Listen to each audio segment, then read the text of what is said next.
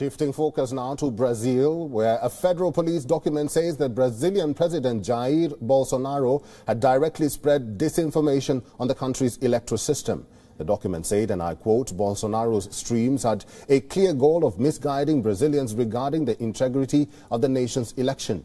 Bolsonaro mentioned that the digital voting system was rigged during the 2018 presidential election. He also cast doubt on the integrity of subsequent 12 months election. He implied that he would not believe the outcome of the next presidential election if the digital system would not be modified. Current opinion polls are not in Bolsonaro's favor.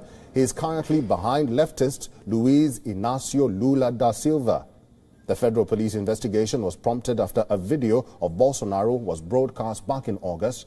He had raised a number of questions regarding the security of the digital voting system that has been used in Brazil since the year 1996.